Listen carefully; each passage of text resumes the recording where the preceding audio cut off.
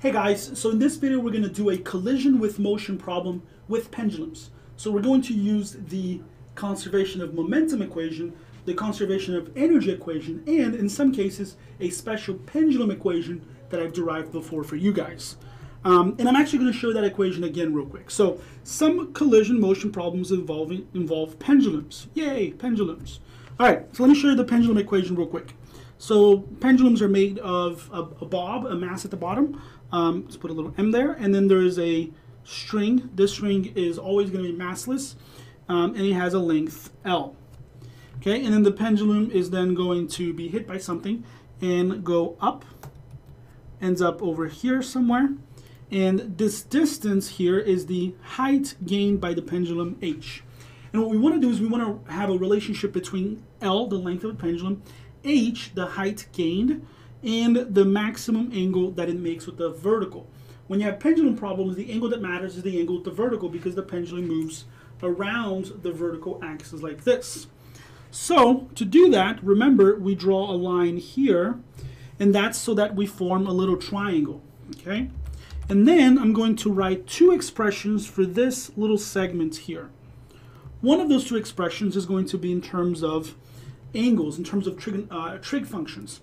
Now, this is the adjacent side of the angle, so this is going to be L cosine of theta. And you can just remember that on the pendulum equation, it's cosine that you have.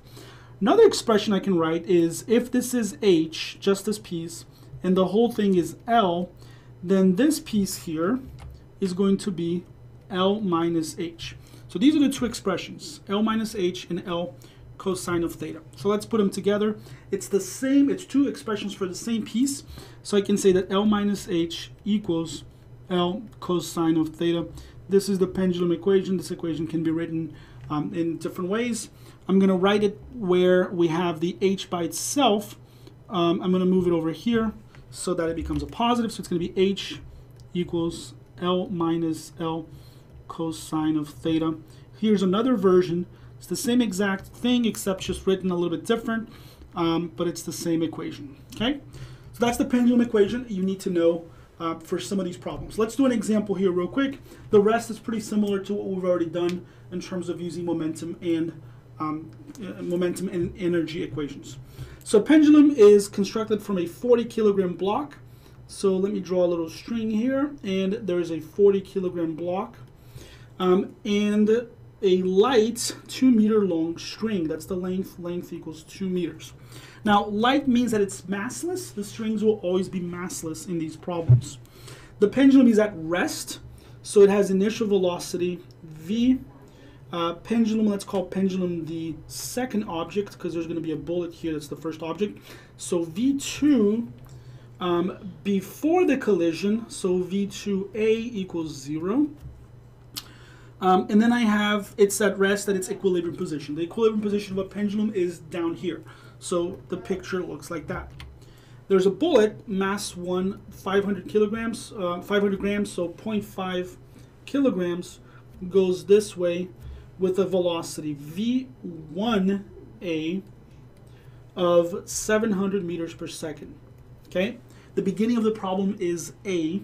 It hits the pendulum, and the pendulum is going to swing up this way, and we want to know what is the maximum height that the pendulum will obtain. This height is always relative to the lowest point, and we want to know what is this theta right here. So we want to know h, and we want to know theta.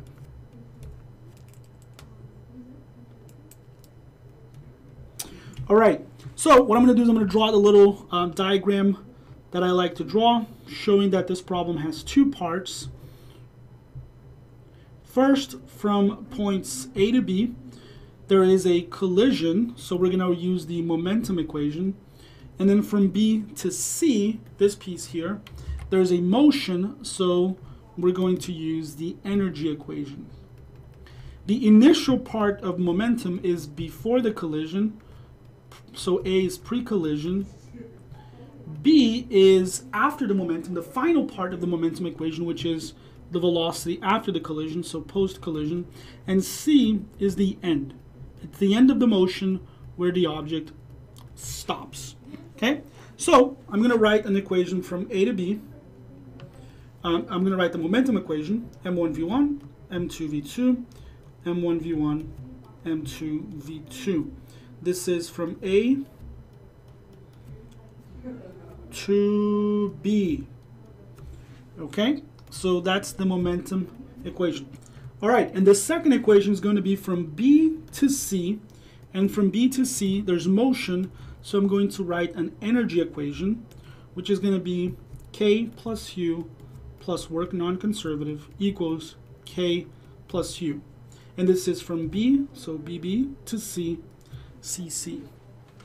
The final height I want is for the motion part. It's at the end of the second part of the problem, so what I'm looking for is actually HC, and this angle here is theta C.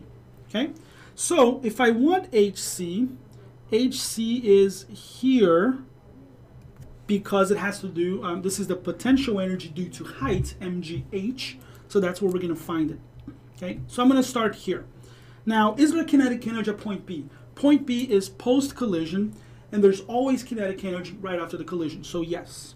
What about potential energy? Potential energy will be 0, and that's because the pendulum is at its lowest point.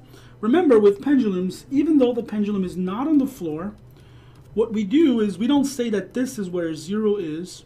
We move the 0 up because potential energy is relative to a reference point, and we make the reference point be here.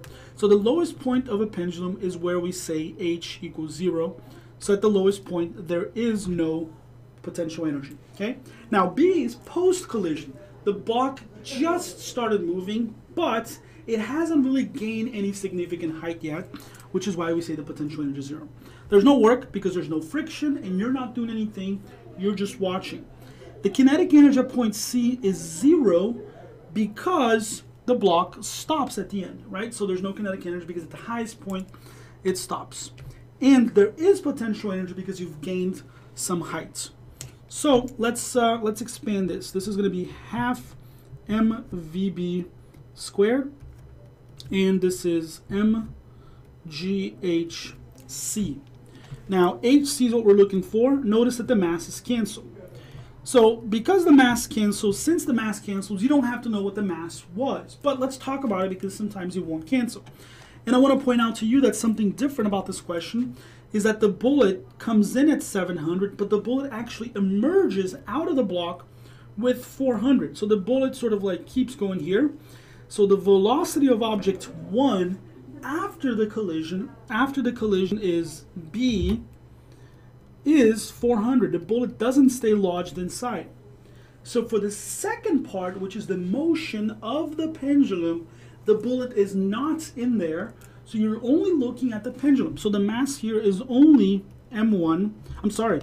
The mass here is only M2, which is 40. Okay? However, it doesn't really matter because they cancel anyway. Okay? All right. So I want to find HC. HC is VB squared over 2G. And at this point, we can't make this any simpler. We're ready to plug in numbers, except that we don't have VB, right? You don't have VB, so we're going to have to go get VB and then come back. So obviously, if we're stuck on the second equation, then it's because we have to go to the first equation. And in fact, you see that there's VBs right here. Okay, there's VBs right there. So let's look at this first equation. I have all the masses.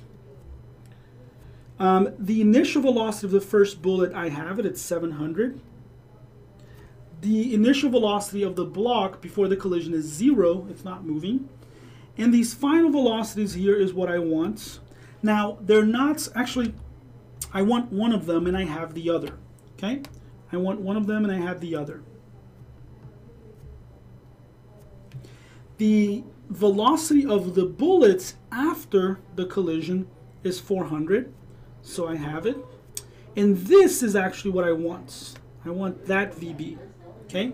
I want VB of the second object. Don't confuse the two. That's what I want. I have everything else so I can solve. So let's start plugging stuff in. So the first mass, actually let me just derive this with the letters and then we'll plug it in at the end. Sometimes your professor might want you to do that. So M1 V1A, I want this guy by itself, so I'm going to move everything out of the way, minus M1 V1B equals M2 V2B. Notice here that I have M1 and M1, so I can factor it out. I have M1 V1A minus V1B equals M2 V2B. V2B is what I want, so I'm going to divide both sides by M2, and V2B, which is what I wanted right here, I can find by plugging in these numbers. Cool? So let's do that. Now we're ready to plug. We got all the numbers. V2B is the first mass. M1 is the bullet, which is 0.500. And M2 is the block, which is 40. And the difference of the velocities. The first velocity of the bullet is 700. It comes out with 400. And if you do this, I have it here, you get that this velocity is 3.75 meters per second. So the block gets hit and moves with 3.75. I can now plug this in here, and HC will be 3.75 squared divided by 2 times 9.8.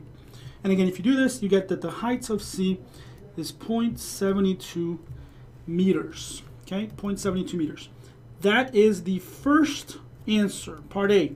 So all of this was for part A. However, luckily, part B is very easy. Part B, I want theta C, and we're just going to use the pendulum equation that I derived earlier.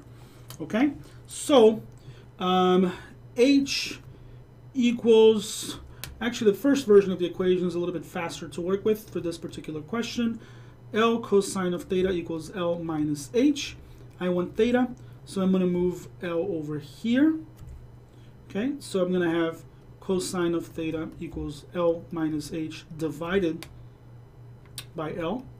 And theta becomes the arc cosine of L minus H divided by L. Make sure your calculator is in degrees. And it's going to be the arc cosine of L is 2 minus 0.72 divided by 2. All right, and if you plug this into the calculator, you get that the angle is 50.2 degrees. All right, so that's it for this one. Hopefully makes sense. Let me know if you guys have any questions.